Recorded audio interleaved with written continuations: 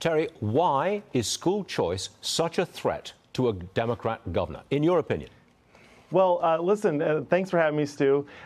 Let's pay real close attention to what the governor of North Carolina is declaring a state of emergency over, giving parents more control over their kids' education, both in the terms of content and quality. That's the state of emergency. Stu, the National Assessment for Educational Progress, the nation's report card, shows that 32% of fourth graders can read at grade level.